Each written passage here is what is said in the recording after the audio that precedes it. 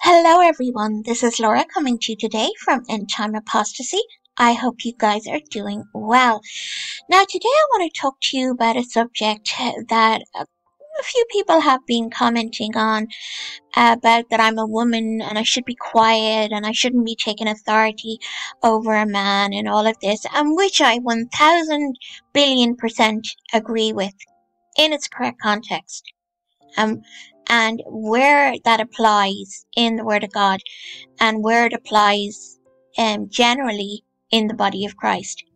So the first thing what I'm going to be doing is I want to read these two scriptures that absolutely come up all the time not all the time, but quite a lot when I'm doing these videos. And the first thing is this, 1 Timothy 2:11-12, let the woman learn in silence with all subjection, but I suffer not a woman to teach, nor to usurp authority over the man, but to be in silence. And the other scripture that keeps being brought up is, let your women keep silence in the churches, for it is not permitted unto them to speak, but they are commanded to be under obedience, as also saith the law. And if they will learn anything, let them ask their husbands at home, for it is a shame for women to speak in the church. Now, before I make any comment on this, I'm going to let's reason through scripture about what these scriptures actually mean, okay? So what I want to do is just show you that 1 Timothy 2 is instructions for what? For public worship, okay? This is about public worship. This is not about women on YouTube. This is not about women or anything like that. It's talking about instructions for worship. It also gives directions on what women should do for instructions in worship. So let's go over here, okay, and let's look at what it says here first. This is about public worship.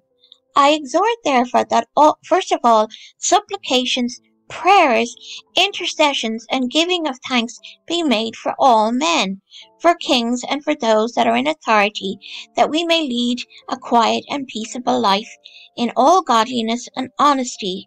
For it is good and acceptable in the sight of God our Saviour, who will have all men to be saved and come to the knowledge of the truth. Now it keeps going down here. Okay, we're on to verse 8.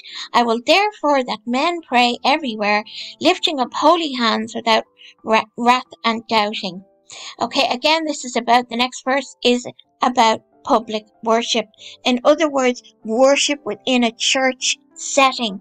In like manner also, the women adorn themselves in modest apparel, with shamefacedness and sobriety, not with braided hair, or gold, or pearls, or costly array, but which becometh women professing godliness with good works. Let the women learn in silence with all subjection, but I suffer not a woman to teach, nor to usurp authority over the man, but to be in silence. For Adam was first formed, then Eve. And I say amen to that. In a church setting, women are not to be pastors. We're not to preach over men. But apologetics is a different thing. Now let me just come over here. So, what does it mean in 1 Corinthians?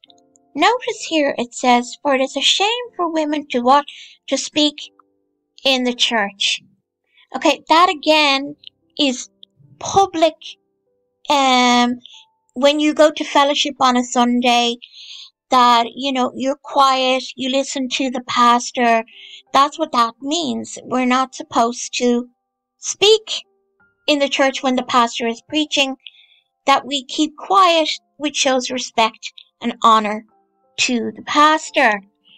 And here it says in the church. Now, these particular scriptures here, 1 Corinthians 14, it's talking about tongues. I'm not getting into that. It's talking about order in the church. It's talking about prophesying, that there should be, if they spoke, there should be order in the church. Okay, and then it comes down to, guess what? Women in the church. The churches, for it is not permitted unto them to speak, they are commanded to be obedient as unto the law. So when we as females are in the church, according to the precious word of God, we are not under any circumstances to be preaching or teaching or be pastoral in the body of Christ. Now, brethren, as we all know, that there are a lot of what they call women pastors out there, and it is forbidden by God for a woman to be a pastor. It is very clear in the book of Timothy, 1 Timothy 3, 2-12.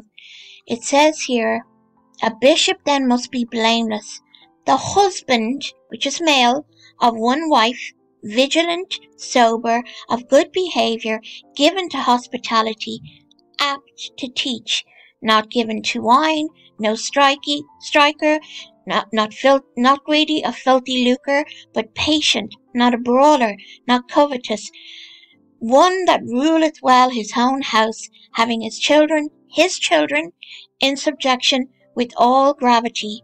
For if a man know not how to rule his own house, how shall he take care of the church of God? Not a novice, lest being lifted up with pride, he fall into the condemnation of the devil. Moreover, he must have a good report of them which are without, lest he fall into reproach and the snare of the devil. Now, as you can see here, the Bible is very clear that the man should be, it should be a pastor. A man should be a pastor. It says, it's all the way through here, it's masculine. Okay? The 12 apostles, men. They had wives, they had children, but they were men. Now, what I want to do is, first of all, I'm showing you that this particular issue about women being silent in the church is within a church setting. So when I'm in church on Sunday, and the pastor is preaching, I'm not opening my mouth. I'm keeping my mouth closed, due to the respect that the pastor is preaching, and I'm showing him respect, and also because the word of God tells me as a female to be quiet in a church setting. Amen? And the same with worship, public worship in the setting of church. I've shown you in scripture it has to do with the church. Now, this is what I am doing right now, guys. So, compare this to what I'm doing. Okay, so I'm doing apologetics. Now, what exactly is apologetics? It's not to apologize for something or whatever. Now, I know a lot of you that listen to me know what apologetics is, but an awful lot of people don't really get it and they don't understand. So let's look at this. The term apologetics derives from the ancient Greek word apologia. Okay, so what is apologia? Okay, apologia is a formal defense of an opinion, position, or action. And it's the Latin word for apologia from Greek, speaking in defense. Okay, so that's what that means. Okay, when I'm speaking in defense of the gospel, the Lord tells us to defend the gospel.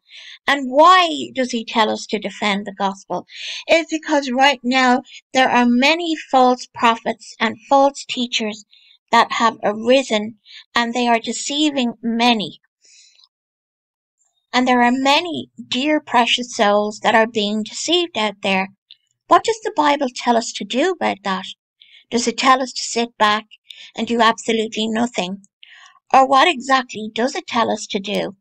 We look at the book of Jude, and in chapters 3-4, Beloved, when I gave all diligence to write unto you of the common salvation, it was needful for me to write unto you and exhort you that you should earnestly contend for the faith which was once delivered unto the saints. For there are certain men, this is what God is telling us to do, that we should earnestly contend. For there are certain men crept in unawares, who were before of old ordained to this condemnation. Ungodly men, turning the grace of our God into lasciviousness, and denying the only Lord God, our Lord Jesus Christ. So guys, basically I just want to ask, to say this, that what I am as a woman, I am called, I'm not, first of all, I'm not a bishop in the church, because that's forbidden by God. When I go to church, I'm silence in the church setting. When I worship, I'm obedience to God. I don't have a husband, so I can't talk to my husband. I do have 2 pastors that I talk to that are very sound in the faith. One of my pastors has known me since I was 24. I'm now 53. And he was the one that advised me that I should go into this particular ministry, because God has gifted me with a certain gift called discernment. Now, does that mean I'm absolutely fantastically amazing? No, because we all have different giftings from the Lord, and we are all to use those giftings in the body of Christ to help one another. That's what we're supposed to do. We're supposed to help one another with the different types of gifts that God has given. And that's one of the gifts that God has given me. So I'm going to obey him and do that. As you will notice here, it doesn't speak about women. It doesn't speak about men. It says beloved. And all of us as the body of Christ are the beloved. Okay?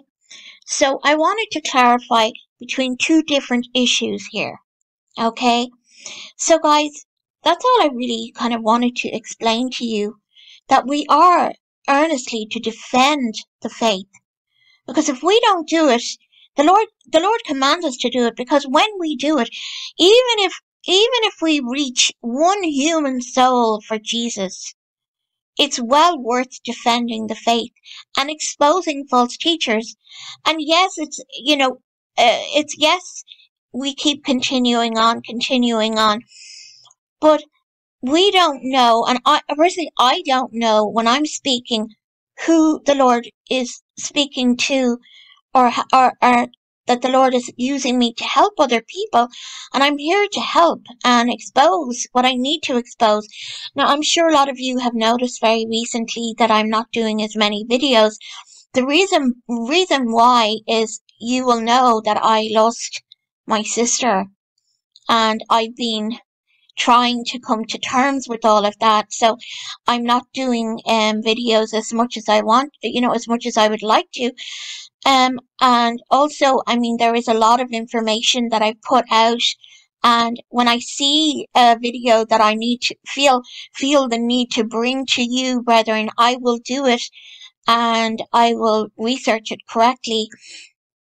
But I just wanted to just explain the situation at hand.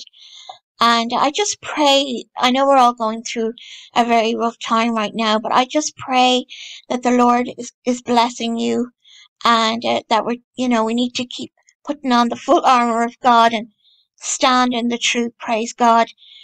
So guys, that's all I have for you at the moment. May the Lord bless you. May the Lord keep you, and may the Lord let his light to shine upon you. And I'll talk to you as soon as I can. Bye for now. Bye bye.